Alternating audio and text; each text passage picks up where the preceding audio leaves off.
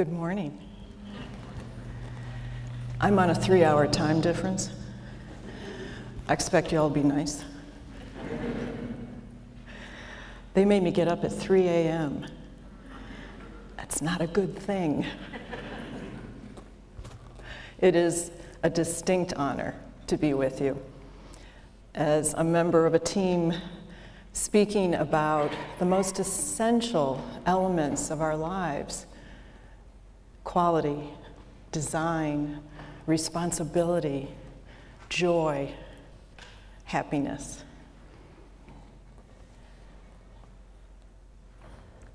There we go. Now, when I remember first reading this quote, I thought Al must have been in a very bad mood that day. And I call him Al only because I think it's fun. But when you look into this quote, you realize just how sobering it is. Professor Einstein was writing to a dear friend. He was begging him to stop designing munitions, specifically gas. Gas designed to kill. And with deliberateness, I chose this today because of recent events in the world and weaponized gas, and people who choose to abuse science and technology. Professor Einstein begged his friend in a series of letters, and particularly with this plaintive plea: technological change is like an axe in the hands of a pathological criminal. His friend developed the gas and used it not for the Allies, but the other side in World War I and World War II. Professor Einstein said in his final days, he felt it was his worst failure by design.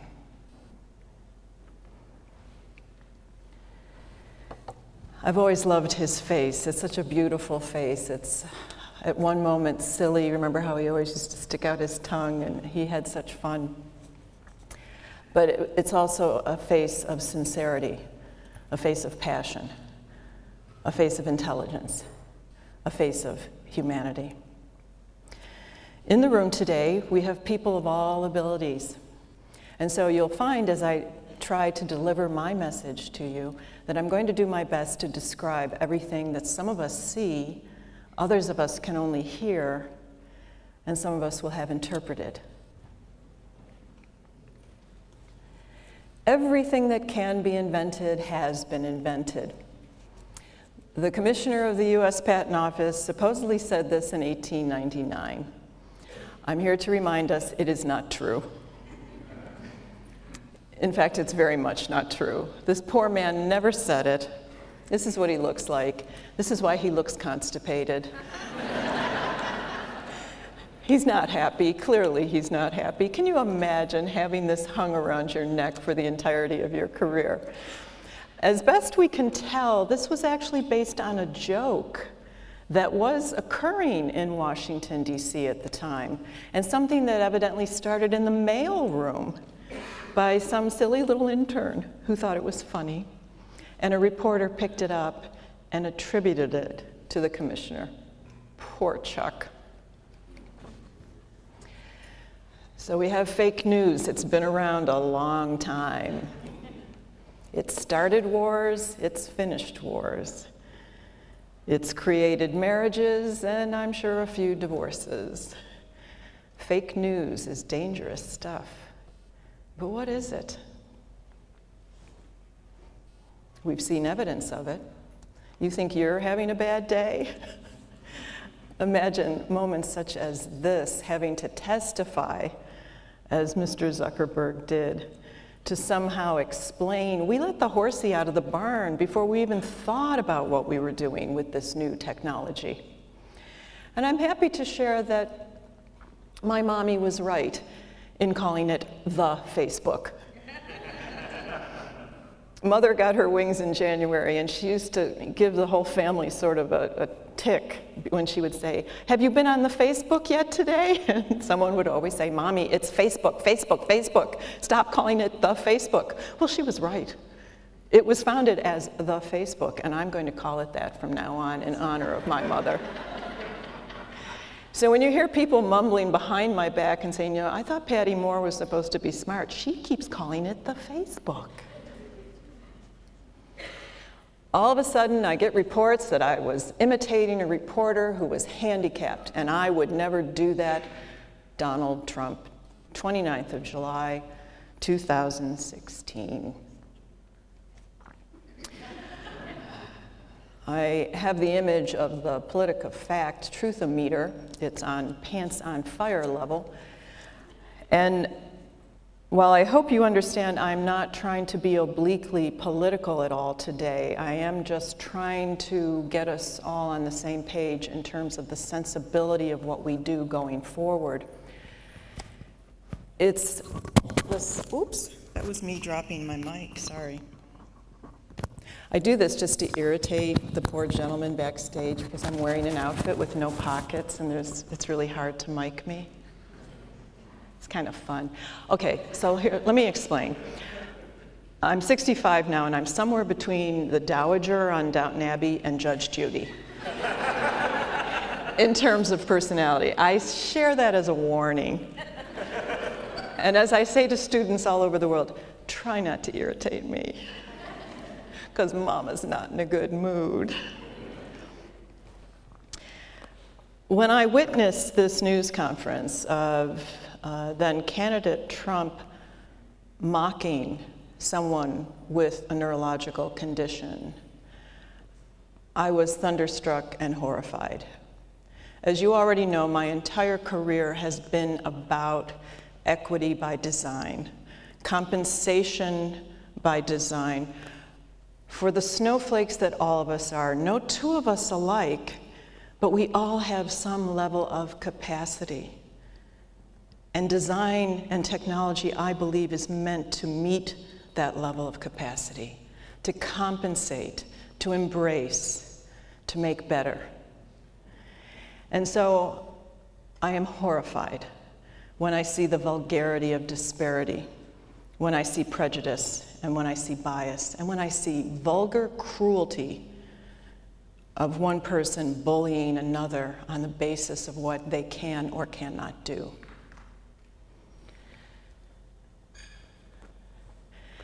I was blessed with two sets of parents. I was raised with my grandparents in our home, and I know that has defined my personality.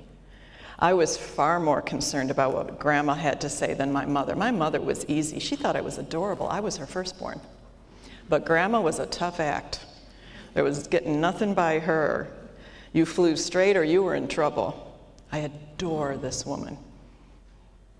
She's 50 in the picture I'm showing you. And I need everyone to recognize that, yes, in one generation's time, the definition by a numeric visual has changed dramatically. My grandmother also died at my age, 65, which I find so sad because, for example, today in medical science, Prince Philip just had a hip replacement at 93. So we keep pushing the envelope, and the importance of technology by design in our lives is the great helpmate in all of these advances. But as you can probably tell, I really adored my grandmother because she allowed us to play with her powder and paint. I don't think there was a day I didn't have lipstick on when my grandmother was in charge, and we just thought that was delightful. But there did come a special day when I was walking, of course, to church with my grandmother, and she encountered one of her girlies, and they had their hug, hug, kiss, kiss, mwah, mwah, had a little chat, waved goodbye. As we separated, my grandmother looked down at me and said, "You don't normally see that shade of lipstick during the day." And then I found out what Mean Girls were. And that was more than 60 years ago. History repeats itself. I adored this woman. She was a tough Irish broad. She came over on the boat at the age of 17 with my grandfather. 2 years later, my father was born and my grandfather died. And she made bathtub gin and took in laundry in Hell's Kitchen in New York City. And she was a tough cookie, and she survived and she thrived by design. At 17, when I was preparing to go to university, I began playing with chemicals. This picture is actually one that my daddy loved very much. You can see it's wrinkled. It was in his pocket. I found it in his wallet when we were preparing him for his final goodbye. And I was so pleased he carried that. It was right next to my baby picture and a lock of my hair. He liked me as a blonde. Most people didn't, and so I said goodbye to Clairol, and I went to the Rochester Institute of Technology. I actually wanted to be an artist, but I was very pragmatic even at that tender age and realized there would be bills to pay. And so I thought I would do medical illustration as my major, but then that year they stopped the major and I had to rethink my life plan. So from fine art, I went to applied art and the field of industrial design. I was the first woman to graduate in industrial design from the Rochester Institute of Technology.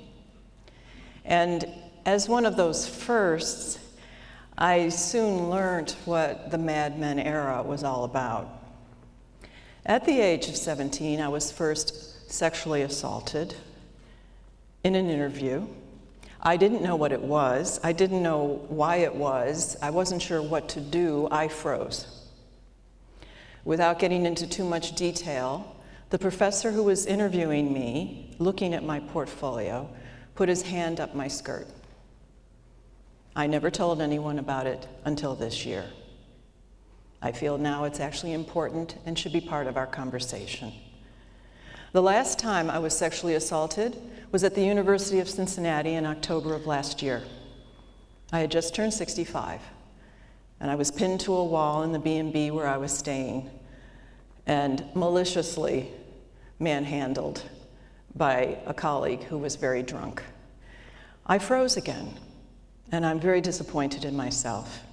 You might have noticed I came out on stage today with a cane in hand. I should have beaten him to a bloody pulp, and I missed the opportunity because, like it or not, I'm a pacifist. I've thought about it since, so I'm a flawed pacifist. And it's probably also why I will burn in hell, because I do have bad thoughts. But that said, certainly violence is never the answer. And so I'm sharing it with you today because I want us all to be reminded, always and ever, that we have to be mindful for everyone's safety and security. And in our work especially, we have to continue to look for the means by which, not we put ourselves in a plastic bubble, but where we make a world that is truly a world of equity by design. In university in the 70s, applied reading, I'll call it, became very important to me. I met this lovely gentleman who left us very recently through a very special book. Alvin Toffler wrote Future Shock. And if you haven't read it recently, please revisit it. And if you've never read it, you want this as your playbook. Alvin gave us insights. The illiterate of the 21st century will not be those who cannot read and write, but those who cannot learn, unlearn, and relearn. How true. How can you even begin to argue with that? Future Shock, my well-worn copy. It comes in various colors, so if you don't like red, you can get blue. I got hit by a blue car, so I don't like blue. And this happy face, another gentleman of his time. And interestingly, someone who never graduated from university, but was able to teach as a professor. I don't know if we'd even be allowed to do that today. He wrote, "Design must be an innovative, highly creative, cross-disciplinary tool responsive to every person's needs. It must be more research-oriented." This is where, in the 70s, designers fell in a faint. Research? Research? What? Science? What? But he was adamant. His name, Victor Papanak. "We must stop defiling the earth with poorly designed objects and structures." And he wrote the tremendous Design for the Real World. And if you haven't read this, time to call Amazon.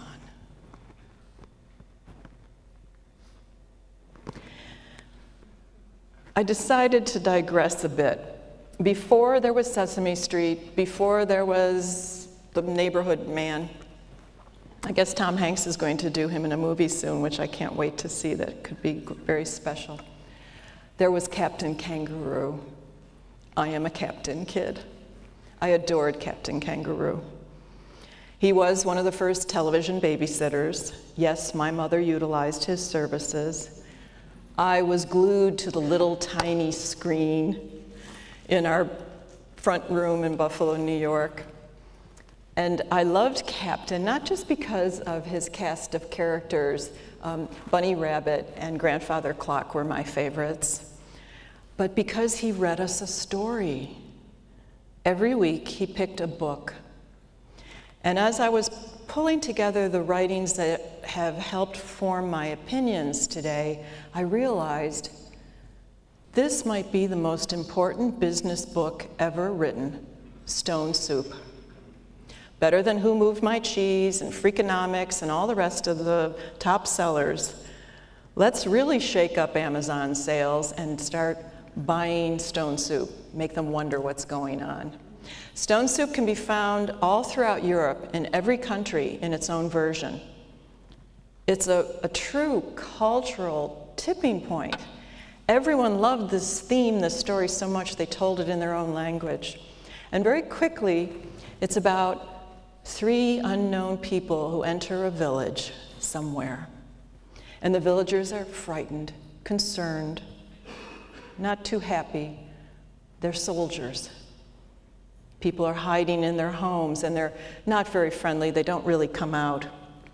But the soldiers start putting wood under the cauldron in the town square, and they pour in the water, and they start placing stones in the water, and they start smelling the vapors and smiling and chatting happily, and one villager comes out, and the next, and the next, and the next, and they ask, "What are you doing?" And they say, "We're making stone soup." "What's stone soup? I never heard of it." "It's the best soup in the world." "Would it help if you had a carrot?" "Oh, carrot might make it better, certainly, yes." And someone, "Well, I have some potatoes. Maybe would potatoes make it better?" "Oh, possibly. Turnip?" So as you can see, out come the friends, the neighbors, the food, the veggies. Suddenly we have a true soup. Stone soup. Not a wall, a bridge. My first boyfriend was my grandfather, Philip James. And he's pictured here at our cottage up in Canada, where we spent summers. I loved it. It was a test of aging because as my female cousins and I matured, they discovered boys. I still wanted to fish. They stopped coming. They stayed in Buffalo. I kept going up to Canada with Grandpa and his little red rowboat and my drop line and sunfish and perch and bass, and oh, how this man could fry fish. I can still taste it today. I can smell it. It was the most organoleptic experience. Every part of you tingled just knowing this fish was coming for dinner tonight. And we would sit in the little red rowboat and we would talk about life and sometimes talk about nothing at all. The little white scraggly dog pictured here is Mr. Magoo. Mr. Magoo was Grandpa's soulmate, bodyguard. Cute as a button, would take your hand off, the meanest dog ever born. So do not judge a picture, the book, by its cover, because this animal was fierce, but he loved my grandfather, as did I. My grandfather introduced me to a book I remember my mother had a hissy fit about. I was too young, it was inappropriate. Dad, I don't think you should be reading this to her. And it was about this man, a very special man. John Griffin wrote a book called Black Like Me. In the late 50s, he went into the Deep South, the prejudicial Deep South, and through medical science, colored his white skin black. Fast forward, he died from cancer as a result of this experiment. And he wrote from the experience of being a black man who was actually a white man. There's only one universal we, one human family, united by the capacity to feel compassion and to demand equal justice for all. I recently had the great honor of being invited to Alabama by the Arts Alliance to deliver the 50th anniversary memorial speech for Martin Luther King. I was brought to a building that would open on April 26th. And I apologize for not using the proper name of the museum, which actually fails me, because everyone in Montgomery was referring to it as the Lynching Museum. And if you've been moved by the Holocaust museums around the world, if you've been to the footprint of the World Trade Towers, I can only explain that the Lynching Museum is that much more. Passion, compassion, empathy, and pain. It's hard for me to bite back tears and even describe it to you now. One of the most moving pieces is a wall of mason jars full of soil that was taken from the base of all the known lynching trees in the United States from the 1800s till very recently, sadly. A powerful reminder of the lunacy of hate and disparity, and certainly that time has come for all of this nonsense to stop. When John wrote Black Like Me, it was a diary of his experiences, and even he admitted words failed to express the pain of racial prejudice. He did his best. I was so moved by his story that I'm sure it was filed away in my little girl's brain for one day in the future. And it came when I met this man, Raymond Loewy, who's considered to be the father of American industrial product design. He wrote that good design keeps the user happy, the manufacturer in the black, and the aesthetic unoffended. In his book, Never Leave Well Enough Alone. I thought it was interesting to be the only broad in a class of male students. When I went to New York City to be in his office, I was one of 350 boys and me. And you would think, ladies, that was a happy time. Not. I was called every disparaging name for the female and body parts that you can imagine, to my face and behind my back. My work was sabotaged. I was treated most unfairly, most cruelly. But Mr. Loewy said to me, Patty, I hired you because I wanted your brain, but more so I wanted your heart. And I know you're Irish. Go get him.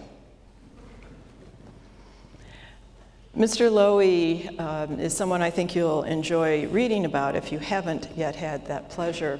He gave us the first space station, Skylab, and the Coca-Cola bottle, and he gave us the first Air Force One for JFK, and just any product and service you can imagine did all sorts of logo types. He was the streamliner who gave us the great locomotives, and his favorite car design, the Avanti. So I was the only broad with a bunch of boys who were, let's just say, confused about why it was that Noah could possibly be wrong. Clearly there should be 2 of everything on the ark, and I was there not to prove it, but to show it. By the way I got around the hatred was with cookies. I mean, really, guys, you're very easy. I went to what was laughably referred to as HR back then. One little lady from Long Island who kept paper folders with everyone's birth date and social security number and the stuff you needed in order to get a paycheck in those days. And I made a list of all the gentlemen's birth dates in my division. And on their birthday, I came with a cake. It's really hard for a man to hate a woman bringing him a cake. The other guys are saying, "Don't you touch that cake." Don't you say she made you a nice cake. But ping, ping, ping, one by one, they ate the cake. They got religion. We all became friends. Life is good. Can I get a hallelujah? What are we all worried about? It's some of the happiest memories of my life and no longer tainted by the nastiness of the prejudice I faced in the early days. It was a very special time because I was hired specifically for the Soviet Détente Agreement, where once again, it was a designer who said, maybe we can stop war by getting our foe to stop making munitions and start making consumer goods. Imagine that. It failed. As you know, we have Putin today. But we tried. And you can still go to Moscow and go to the Stroganov Museum and see all the drawings and all the models. We tried very hard. But design wasn't yet enough. I'm going to offer before I'm finished today that maybe its time is now. What I heard day in and day out when I was working in Mr. Lowy's group of 350 was that we don't design for those people. Those people?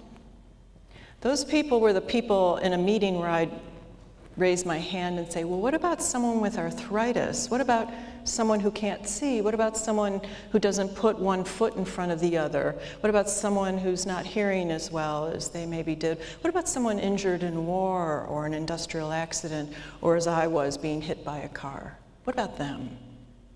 And I would hear, we don't design for those people. The most important design firm in the world, and they claimed they did not design for those people. I was intrigued. I decided to become one of those people.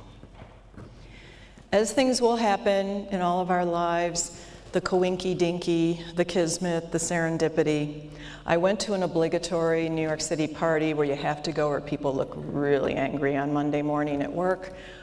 And I was just nearly to the door, having made my appearance and wanting desperately to go home, when I heard someone say hello, and being a nice little Irish girl from Buffalo, I had to say hello back. And I'm so glad I did, because that woman was Barbara Kelly, and she was the makeup designer at Saturday Night Live. And we got to talking, and when I realized what she did, somehow I said, can you make me look 85? And she said, sure, because she's from Brooklyn. And so I became 85. And I traveled for nearly 4 years through this great land of ours, all of North America, into Canada as well. 116 cities in the guise of women whose only sin was they had been changed by the course of time. A body unfamiliar with each waking day, a body doing things that would scare snakes, a body that when I wake up each day now, I think, what? But then I remember my grandmother as she applied my lipstick, and she would say to us at a very tender age, an ever-changing work of art. Amen to that. As a woman of 85, I had friends. I had to say goodbye to friends. I went to so many wakes and funerals. I wiped so many tears. I was treated well in shops and by people on the street with kindness and courtesy, and I was treated abhorrently. I was called all sorts of vulgarity.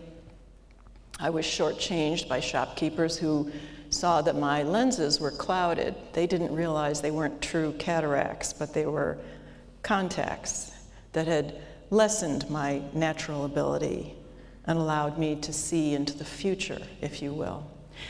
Every piece of my body was prosthetically changed. I wasn't an actress in costume. I was forced to live in this shell that all of us grow into over the course of time. Some of us to greater extremes than others. Some of us will lose capacities, others will retain. And then sometimes, through the anomaly of birth or injury or the insult of war, there are those of us who live each day with a challenge of capacity. But in character, I was able to experience it firsthand. And the empathy I felt for others by design certainly became something about my own human condition. And I was able to evaluate how others were treating me or mistreating me. Like the day when a group of small boys, really no more than 10 or 12 years of age, chose to beat me and leave me in a pool of my blood on a city street.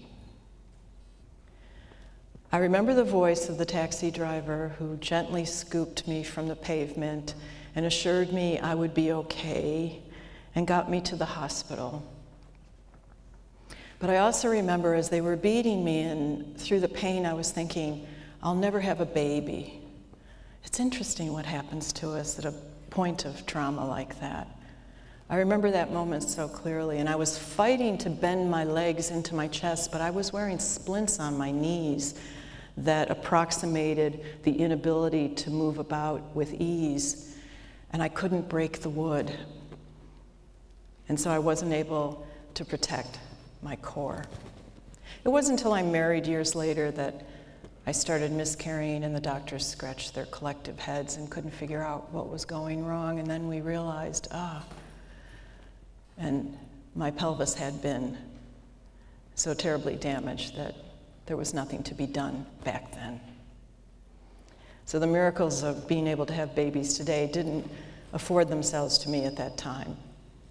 It's also why today I warn students, even though I don't have children of my own, I am the mother you didn't know you had. And I take my job very seriously.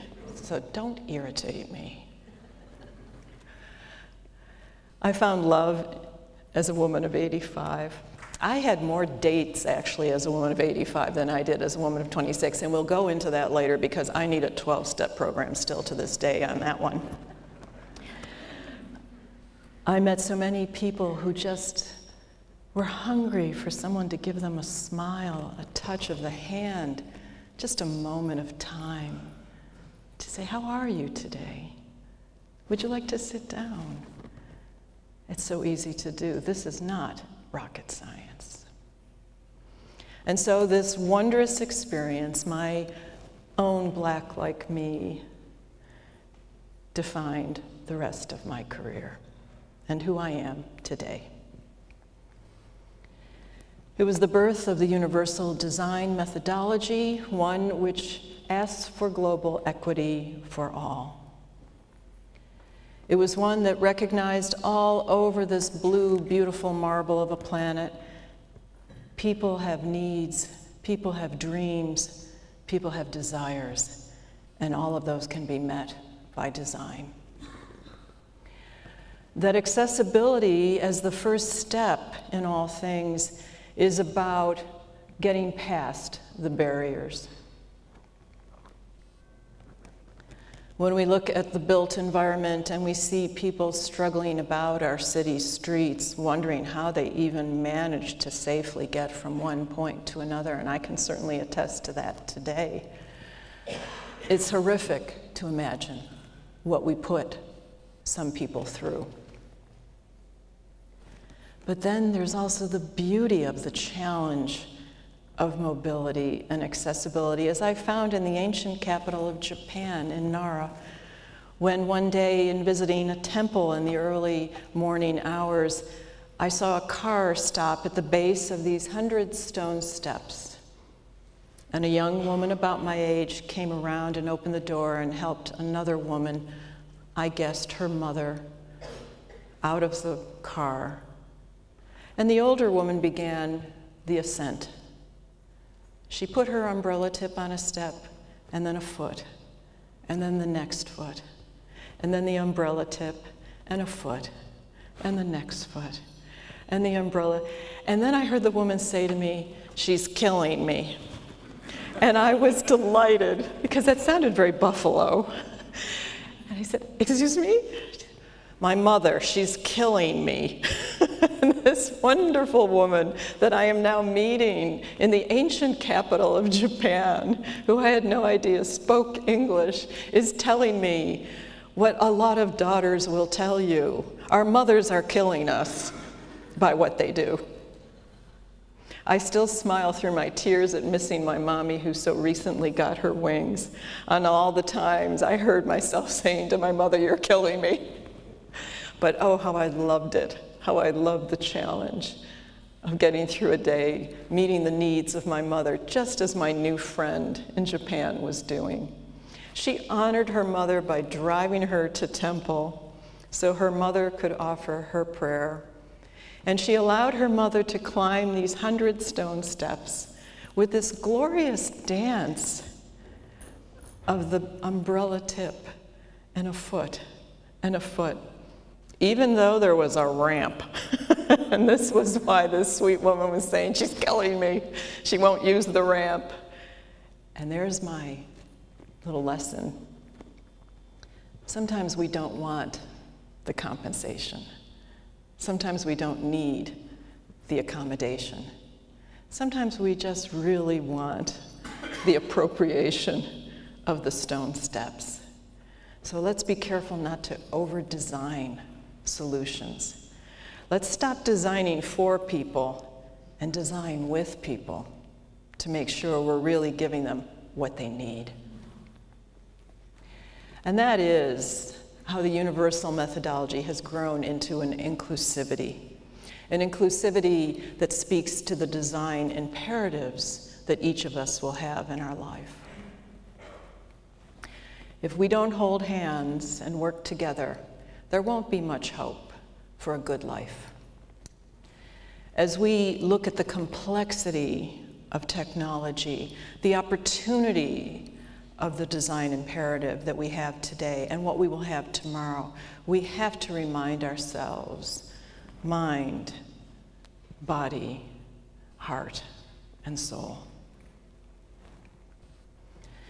Language is very important to me. I never use this word handicapped unless I'm talking about horses. And by the way, I told the gentleman I flew next to coming here that I thought Goodwitch was going to win because it was wearing yellow silks, and it almost did. So I should have placed a bet. I didn't. I don't use the word handicap for people because we all have a level of ability, and handicap has a sound to me that I'm not keen on. Let me see if I can describe it better. I would never say to a child such as this little boy with a prosthetic leg, "Oh, poor baby, you're handicapped." If anything, I would say, "What a great ball player you are," just as the wounded warrior with his prosthetic leg has been teaching this child. Not to worry about what he doesn't have, what's wrong with him, what's not normal, but rather the great gifts he does have, and then he's being taught to apply them. That's our goal. Giving people a capacity of self-care to be able to attain a level of autonomy and independence that they own and is theirs, whatever they want it to be, and not to challenge or question that by design. The hardest work I've done in my career to date is working with the wounded warriors. And in the image I'm showing of this brave Marine, you can see a body ravaged by the vulgarity of war and violence. But you can also see on his bed 2 pieces of technology his father and his grandfather before him did not have in a time of recuperation from war. The technology of the mobile phone, the technology of the laptop, the reader, the desktop, have redefined what we can do by design for any of us with need.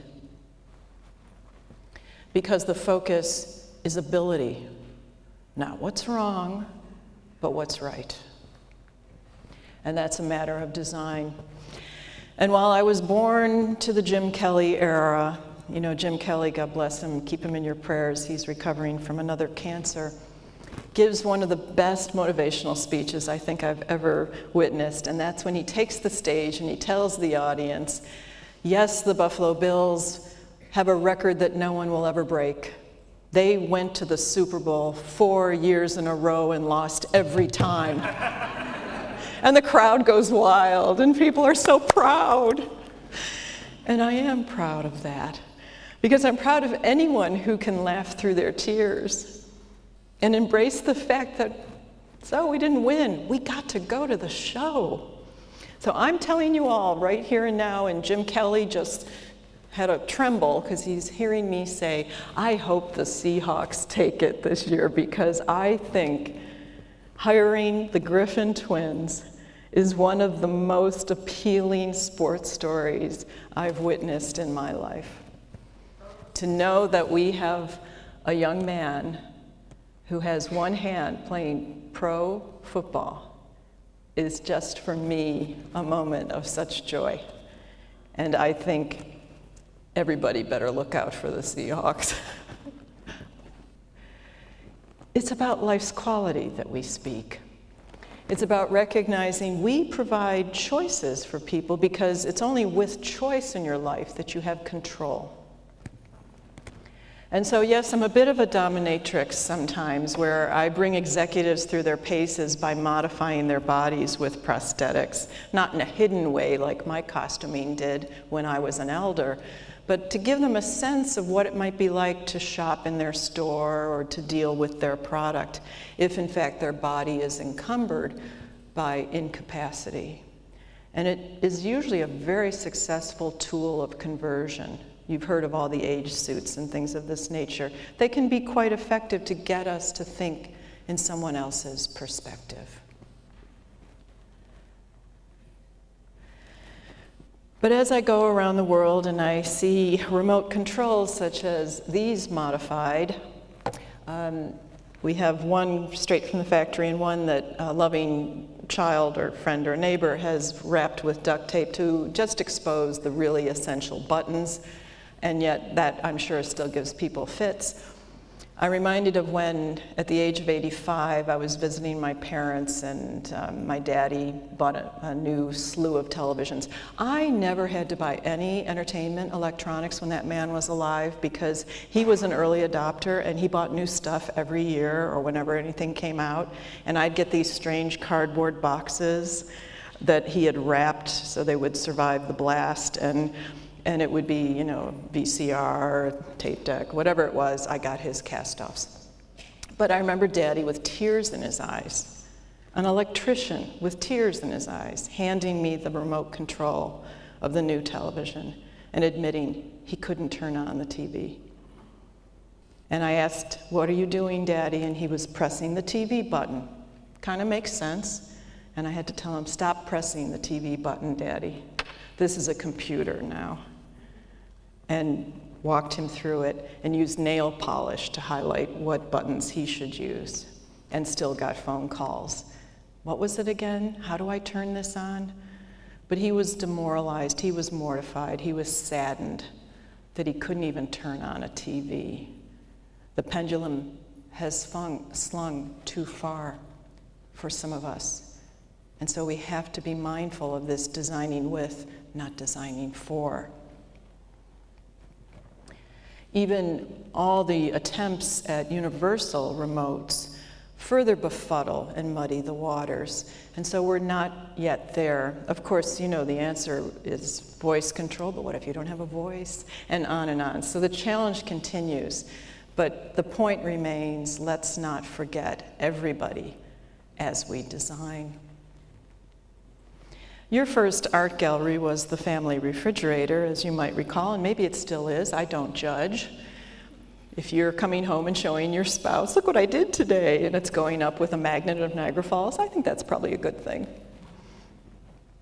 But what we're doing to refrigerators today is starting to make me feel a little uncomfortable. Again, my father as an electrician was one of those people who got buku bucks to fix stuff that broke. And when I see these kinds of moving parts going into refrigerators that are now the brain central of a household, it makes me wonder if maybe we haven't misstepped yet again.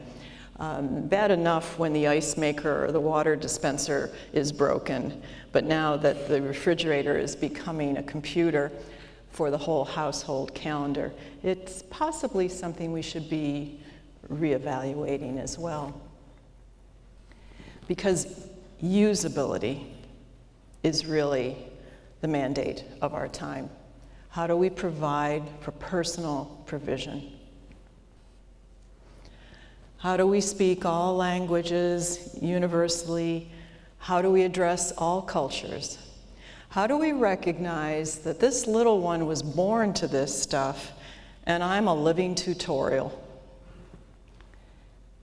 And every time we test new technology with older consumers or any consumer to whom this technology is new, we see evidence of our failure. By the way, the quick one in this kind of imagery, if you're able to see a consumer using an interface and you see the neck go back, they can't see it.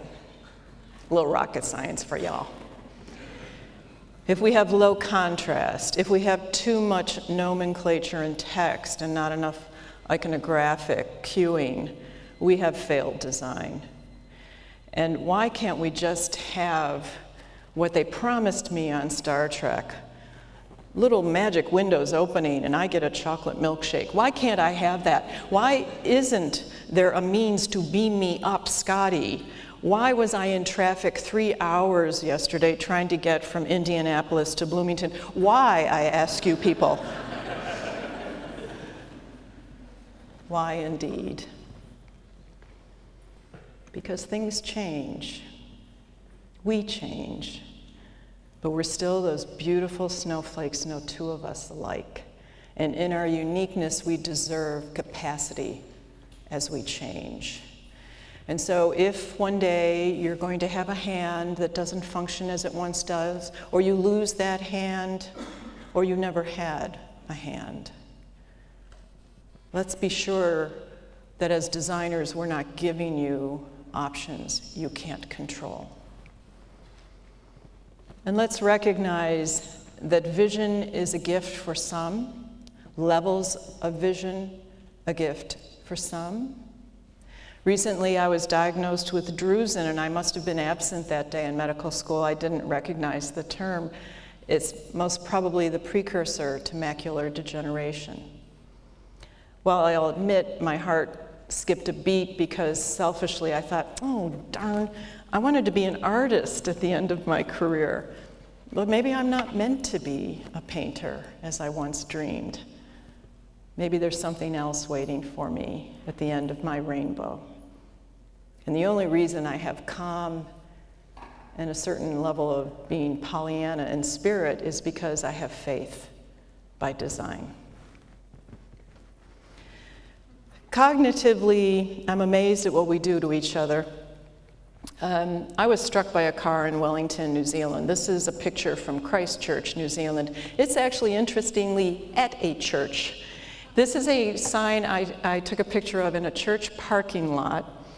And it's a sign that clearly someone said, change the direction of the entry into the parking lot. Or maybe it's the exit, I'm not clear.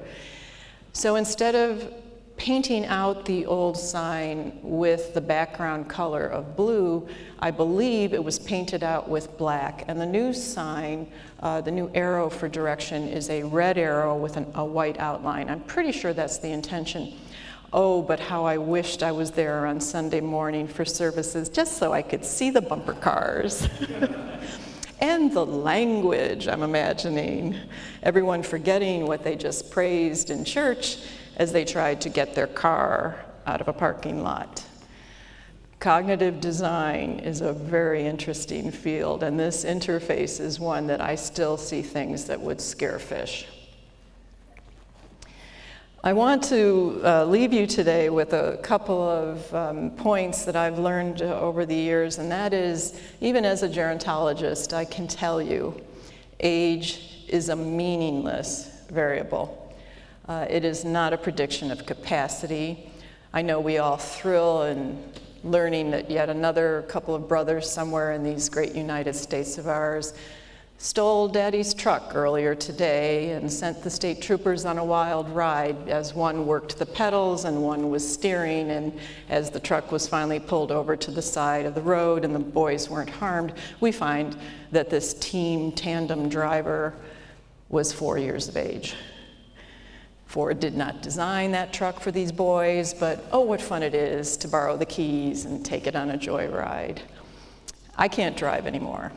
And I think that's a good thing, because God intended me to have staff. I often tease students, what do I drive? I ask these lovely engineering majors. And you get everything from Prius to Lamborghini and yada, yada, yada. And then finally I say, I don't have a car. Why would I have a car? I have a driver. And then they're like, ooh, I want to be like Patty. I want a driver. I highly recommend it. Bless you. Now, if you're laughing at this sign, you're going to have to talk to me backstage. I deliberately show ageist humor because it's ageist humor. And sadly, we all of us find ourselves giggling still to this day when we see this. And it's a tough one to talk about in just a few moments, but let's just say laughing at anyone is wrong. Laughing with someone can be appropriate, but be very careful if you find yourself giggling at someone because of what they can't do. It's probably not the right thing to do.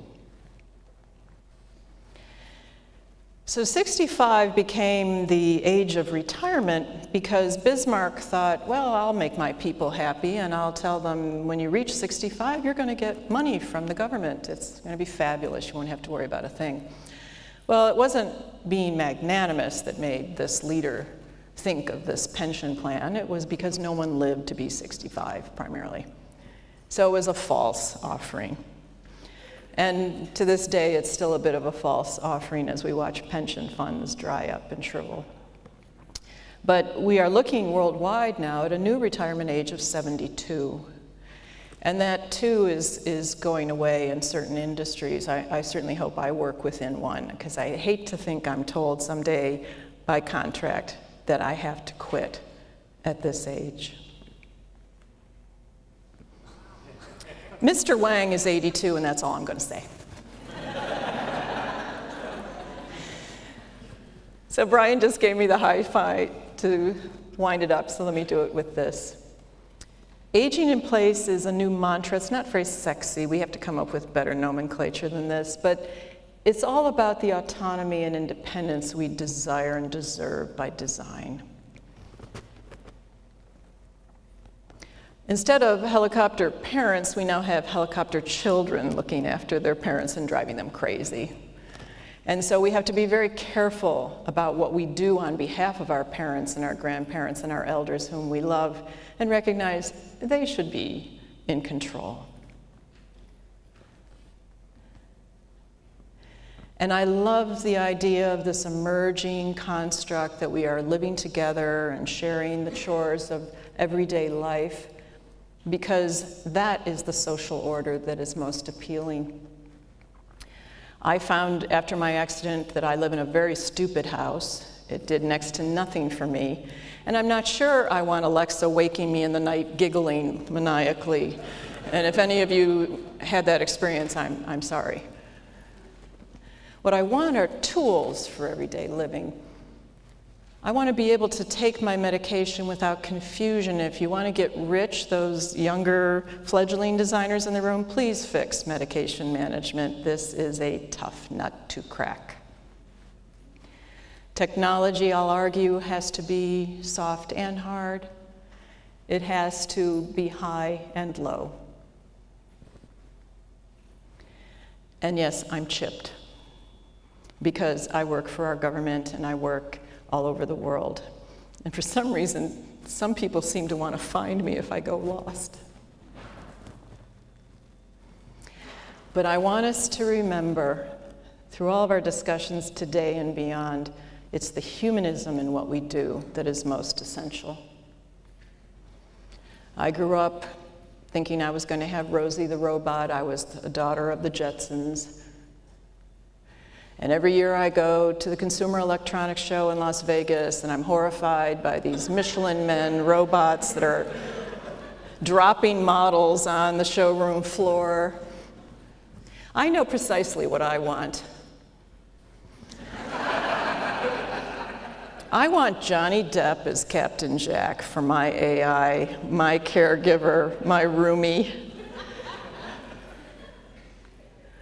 And I know we are going to have a hell of a time.